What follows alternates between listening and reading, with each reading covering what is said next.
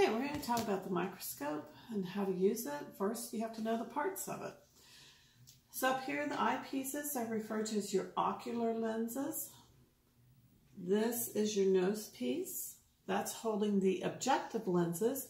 Depending on the microscope you have, there may be 3. Mine has 4 objective lenses, and this does move and rotate around. So sometimes they'll be referred to as a revolving or a rotating nose piece. And like I said, then these are your individual objective lenses. This is your stage. There's a clip here that's going to hold your slide sample in place. So when you take a slide, that clip just helps to hold it in place. On a lot of them, it just varies on the brand as to which side it will be on, but there will be these knobs over here. If you turn, there's 2 different knobs. The bottom one here, that's going to move the clamp holding the slide in place, left to right, and then front to back. That way you don't have to be with your hand moving the slide around. It helps. The clips hold the slide nice and secure, and then this will move it so you can position it how you want it. Your light source is down here. Depending on the scope, once again, the light switch may be on the front, maybe on the back. So you can see you have a light source here. The light is going to be shining up. You can use these knobs to help position your sample so the light is coming right up through. It's right centered over the light. Under here you also have your condenser that's going to help focus the light up. And then there are some knobs here. That's the iris. I don't know if you can tell. It's going to adjust the amount of light also that's coming up, kind of like a shutter if you're into photography. Now, this is the base, and this is the arm. Whenever you move a microscope, you need to always use 2 hands. You need to have one hand on the arm and the other one under the base and carry it like this because they are heavy and they're expensive. You do not want to drop it. To focus, you have the knobs back here that are your adjustment knobs. The larger one is going to be your coarse adjustment, and the inner smaller one is your fine adjustment. So the way you would observe a specimen, well, first before that, when you get a scope, it should have been stored with the light intensity all the way down low, because oftentimes, once again, depending on the brand, you will be able to adjust the amount of light that comes up. So it should be stored on low so that when you turn it off and the next person comes along, turns on the microscope, you don't blow the bulb. So light intensity should be on low. The mechanical stage should be all the way down. The lowest or the shortest objective lens should be in place. All of this is to help prevent breakage while it's in storage. So now that you have your sample in, what I recommend that you do is now, with the coarse adjustment knob, bring the stage all the way up. Now, some people will tell you to start with at the bottom and start looking through. I find, you know what, we're impatient. And if you do that, you're bringing the stage up and you're looking, and typically what happens is you're going, I can't see anything, I can't see anything. Well, you didn't bring it up high enough. And so there's less distance to go. For your working distance is the space between the objective lens and the slide. And so there's less distance to move that stage. If you start with it all the way up, it's just going to be easier. So you've got your slide in place. The light is on. Always start with the lowest objective. That's the shortest one. Most microscopes, that's going to be a 4x objective. Your field of view is going to be relatively large. As you increase magnification, as you increase to those increasing objective lenses, your field of view, what you're seeing through here, is going to get smaller and smaller. So you always want to start with the lowest objective, which has the largest field of view. You're able to scan more area at once. So you're going to put your sample in there. Now, if you wear glasses, you can keep them on or take them off, just depending on what works best for you. Use your coarse objective to move down until you see something. And you may have to move the slide just a little bit.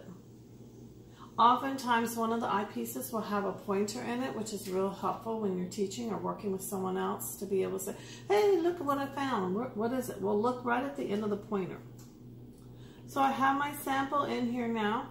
I use the coarse adjustment to get it in focus. Now I use the fine adjustment to just get it in that really nice, crisp, clear focus. Now, when you're using a microscope, especially when you're first learning, one big mistake is people want to just kind of really put their eyes right against it. And then they're like, what are those little black fluttery things? Those are your eyelashes. Back away a little bit. So I have it in focus. Microscopes are built with what we call that they are parafocal. What that means is don't move the stage. When you move to the next objective lens, you should still see what you saw in here before. It may not be in clear focus. It might be a little bit out of focus, but it should be there. From this point on, all you use is the fine focus because you're getting pretty close to that slide there. So just adjust. There we go. I have it in nice focus now. Once again, don't move the stage. People tend to want to do that when they first learn to use a microscope, and you're just making a whole lot more work than you have to. Switch to the next objective lens.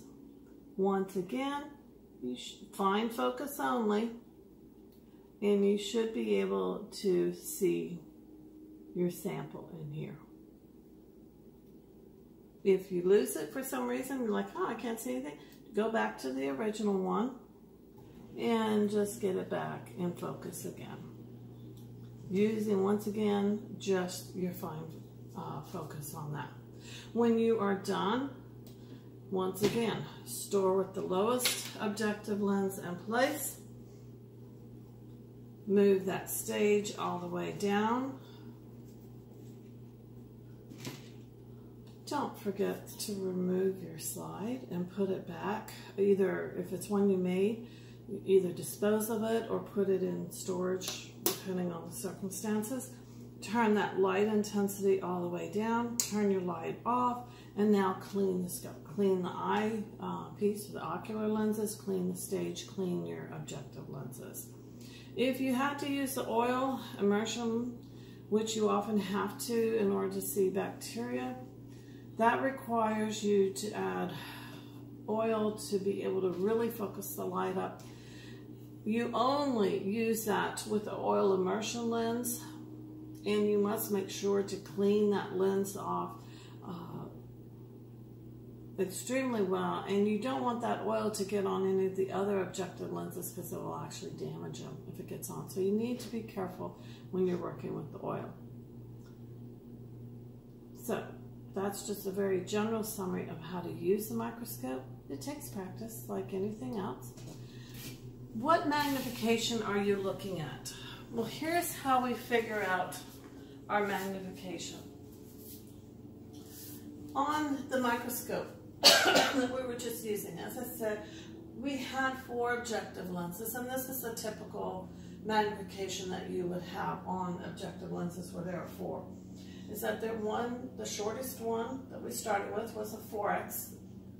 Then there was a 10x, a 40x, and a 100x. The 100x was the oil immersion one. The ocular lens, that is a 10x. You can always look on them, and there will be a number with the X after it. That's the magnification. To be honest with you, most microscopes, the ocular lens will be 10x. I personally have never worked with one that was not, but still you can just check it. So how do you calculate the total magnification of what the samples that you're looking at? How much did you magnify that? TM stands for total magnification, and to calculate that, all you do is multiply the objective lens that you're looking through times the ocular lens. So in this case, you would go 4 times 10, and that would be 40x, meaning you magnified it 40 times. Do that for all of them. If you're using the 10x, 10 times 10 is 100. the 40 would be 40 times 10, so it would be 400. And then the oil immersion lens, the 100x times 10 is 1,000. 1,000 times is as high magnification that you can get with a light microscope. If you want to go higher than that, then you're going to have to start looking at basically more expensive scopes, certainly like your electron microscopes. So for most labs, this is going to be sufficient for what most like medical labs will be doing. So that's how you would figure out the total magnification. Now there's another calculation that we often ask you to figure out, and that is going to be the field diameter. What that is looking or asking you for, if we erase this part, the field diameter is when you are looking through the microscope and that's what you're seeing, what is the distance of the diameter? What's the distance across here? How much is that? So the field diameter, which I'm going to abbreviate here as FD, that is field diameter. How do you calculate that? Well, you take a ruler and you can actually measure it. Usually we do this with the 4x. Why? Because that's the largest field of view. It's the easiest way to do it. So you literally put a ruler and you look through the eyepiece, through that ocular lens, and you count the spaces from one end to the other in that field of view. I can tell you from experience, usually it's between 4.5 and 5 millimeters. So we're going to say that it's 5 millimeters in distance. Do you have to measure at all 4 oculars? No, you don't. There is a formula that you can use to calculate the other measurements. How do you do that? Well, if I want to know what the field diameter is for the 10x, I multiply what I know. I have the 4x. I multiply that by the 5 millimeters, which I measured. That's how I got that number. And then I'm going to divide by the objective lens for the one that I'm trying to calculate it for. In this case, the 10x. So this equation, 4 times 5 is 20. Divided by 10, which is going to be 2.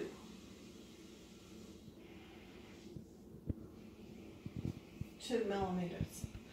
So you see that that distance, as we increase the magnification, the field diameter is going to decrease. We're just saying that area of view that we're looking through the microscope, it's getting smaller and smaller. So you can go ahead and do the calculations for the rest of these.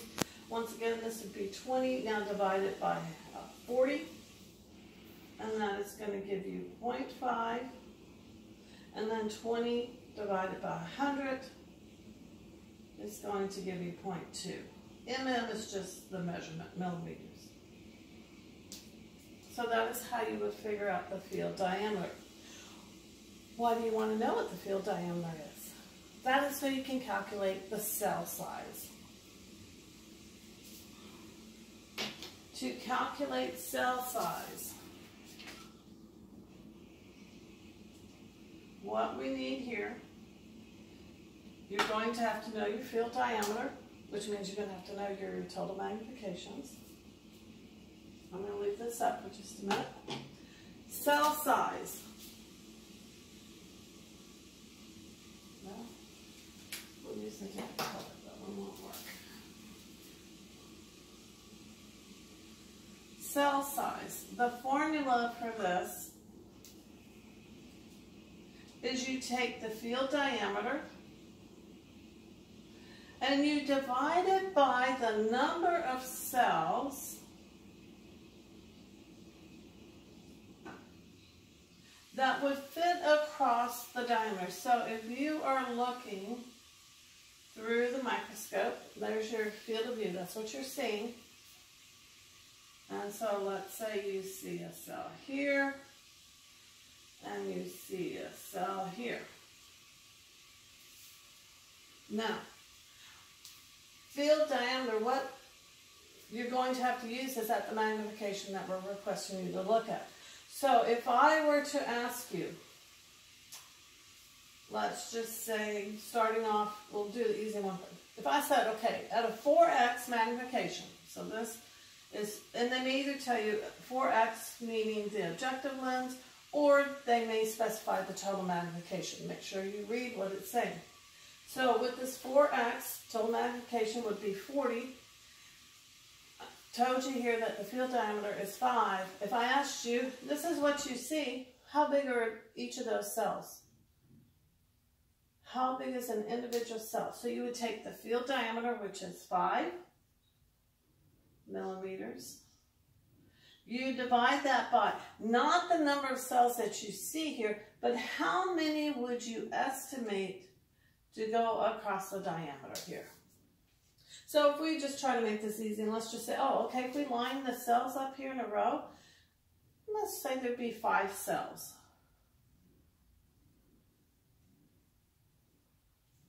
Excuse me. So now 5 divided by 5 is 1. So the size of each individual cell is 1 millimeter per cell. That's how big one cell is. Now the importance of looking at the instructions and determining the correct answer, look at what magnification. That was at the 4x. Now, if we were to say instead, with the 100x, how would I determine if this is what I saw now? And for the 100x, what size are those cells?